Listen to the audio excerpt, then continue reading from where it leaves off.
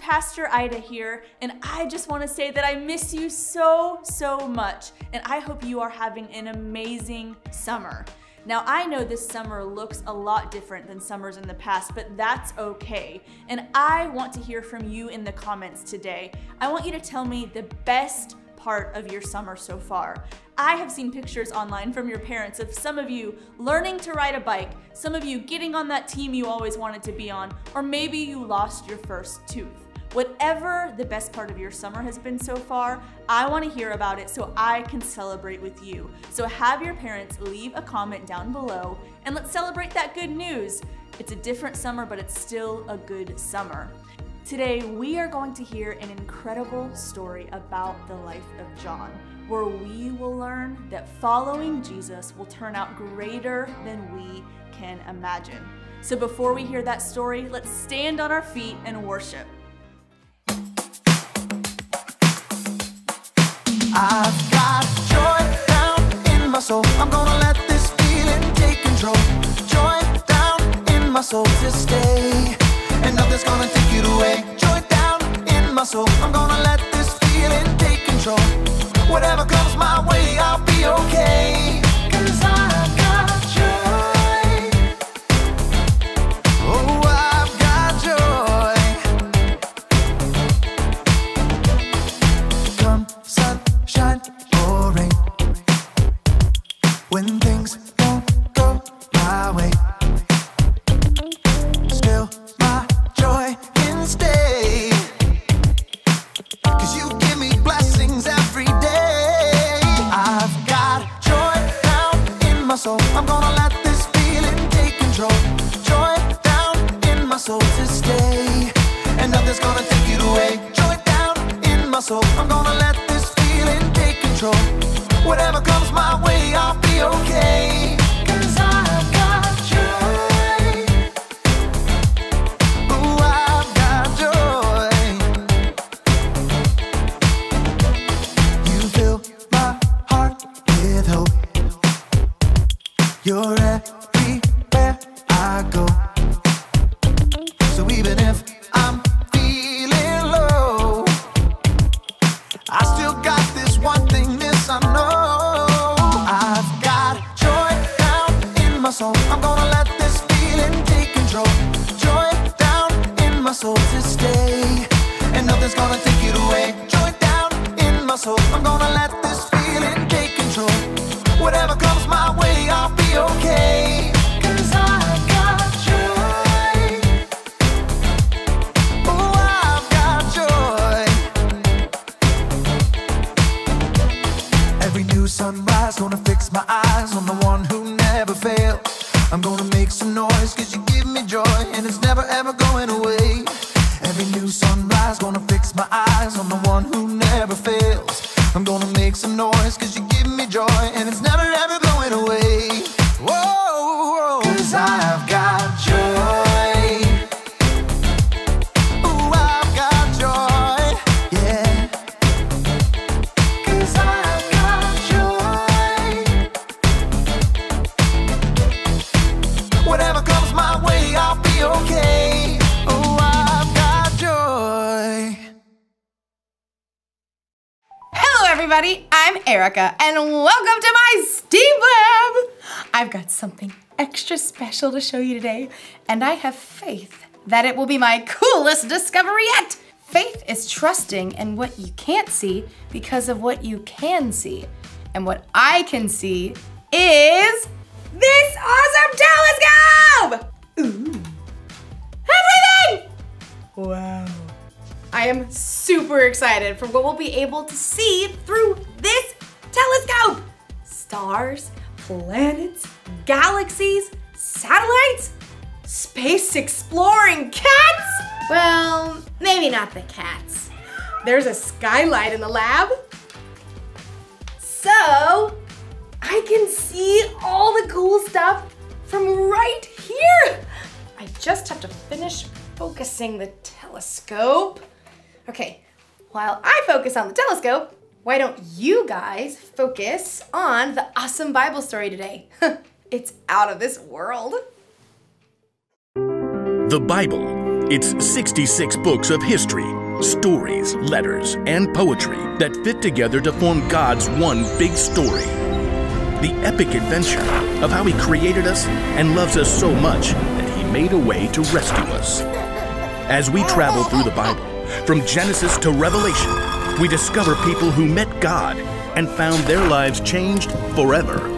Now, for an amazing story, inspired by the book of Revelation, chapter 21, verses 3 to 5. John squinted against the blinding glare of the afternoon sun. Just a short distance away, frothy waves crashed against craggy rocks and foamed over white sands. This island of Patmos was isolated and rocky, but the view was stunning, surrounded by brilliant blue sea and sky. Most beautiful prison on earth.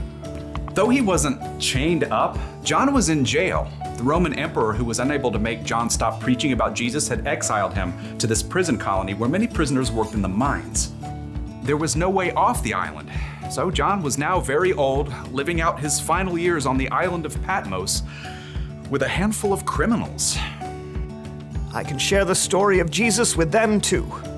John settled into a shallow cave on shore to take shelter from the heat. He closed his eyes. I've seen so much. John had lived longer than any of the other of Jesus' disciples. He had watched the early church grow while the story of Jesus spread fast and bright as wildfire. But he had also seen terrible things happen to those who believed in Jesus. In fact, many people died just for talking about Jesus. We saw everything Jesus did. We can believe He'll be with us forever, even through death. Despite the threats and persecution, more people than ever were following Jesus. God's story was traveling from one end of the world to the other, just like Jesus said it would. I wonder why I've been allowed to live this long. In the cool of the shallow cave, John began to relax. His head was nodding, until a voice like a trumpet sounded behind him. Write on a scroll what you see. John blinked. Was he awake or dreaming? Wait, what? I don't see. Oh. Turning, John saw Jesus himself, his eyes blazing with intensity. Do not be afraid.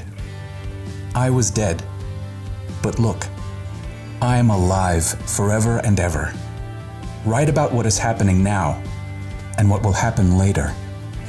John's mind worked quickly, trying to grasp what was happening. It appeared that God was trying to show him a picture of things that would happen in the future, and he wanted John to write them down and show them to others so that they could believe too. Yes, Lord. Do you mind if I grab a scroll? Oh, and a quill. I don't want to forget anything. John watched, amazed, as God showed him many things that were coming. Some were wonderful. Some were terrible. Some were mysterious. After the vision ended, John began a letter to several of the new churches. I, John, am writing this.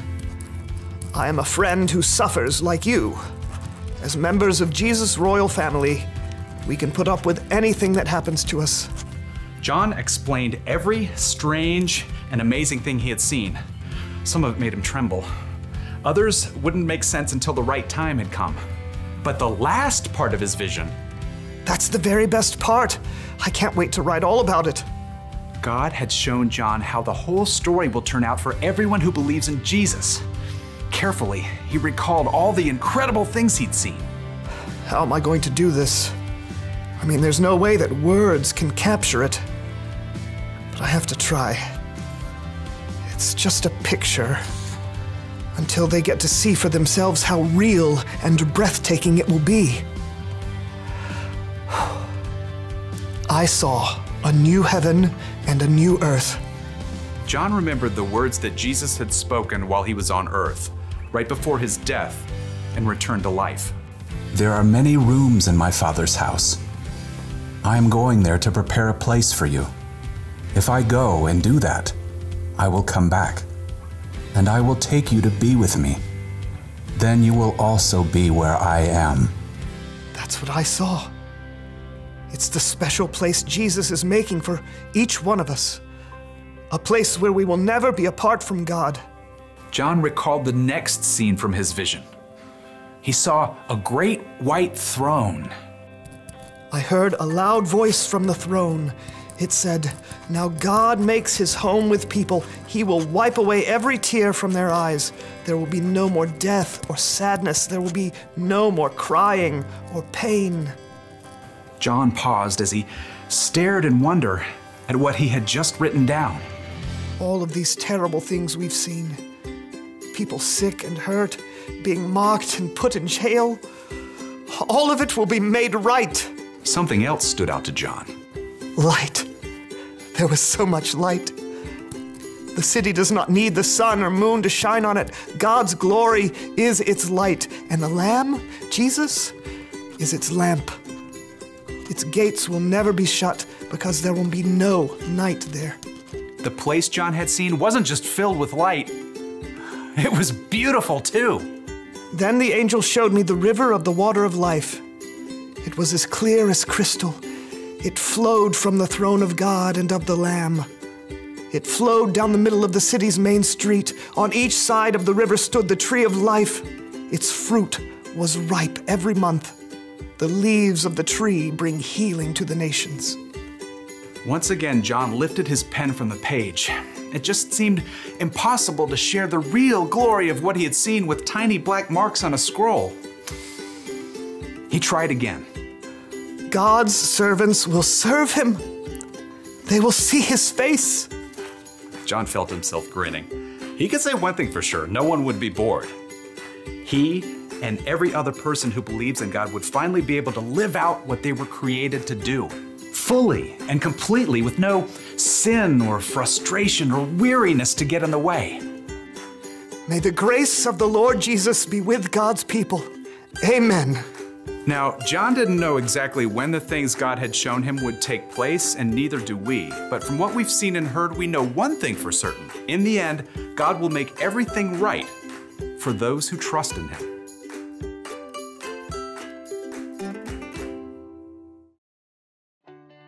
Whoa! Would you look at that?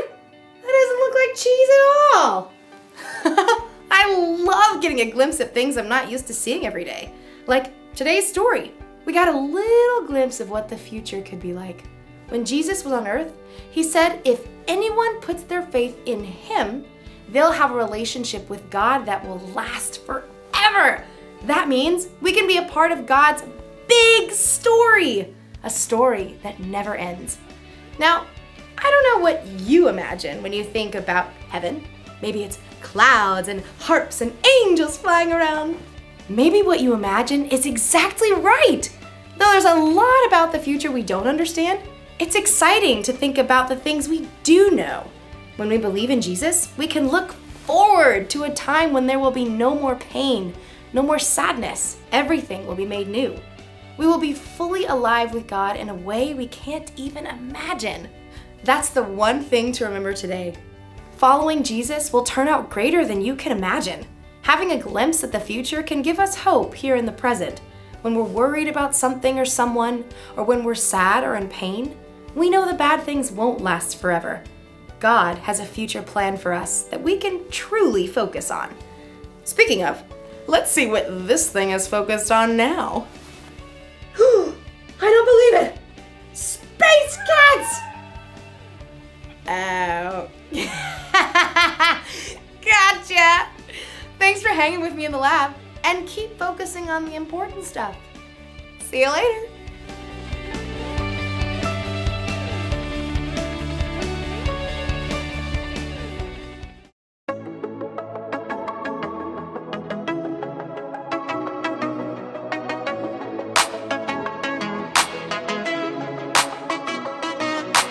Sometimes the road ahead can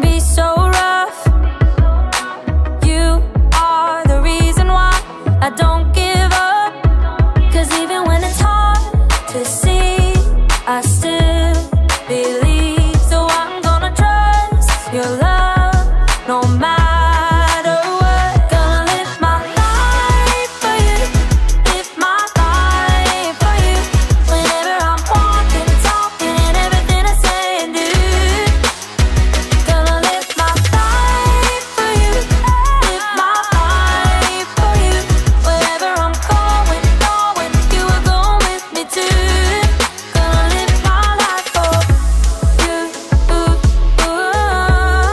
gonna live my life for you, Sometimes the road ahead can be so rough. You are the reason why I don't give up. 'Cause even when it's hard to see, I still believe. So I'm gonna trust your love, no matter what. Gonna live my life for you, live my life for you. Whenever I'm walking, talking, and everything I say and do. Gonna live my life for you, live my life for you. Wherever I'm going, you are going with me too. Gonna live my life for you, gonna live my life for you,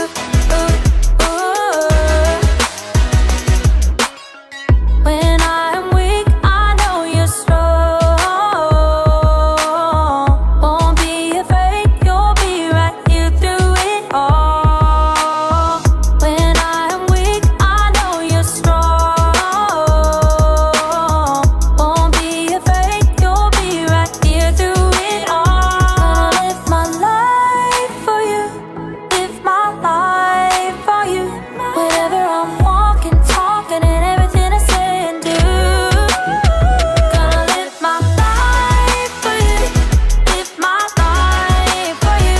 Whenever I'm walking, talking, and everything I say and do. Gonna live my life for you, live my life for you. Wherever I'm going, you are going with me too. Gonna live my life for you, gonna live my life for you, gonna live my life for you, gonna live my life for you.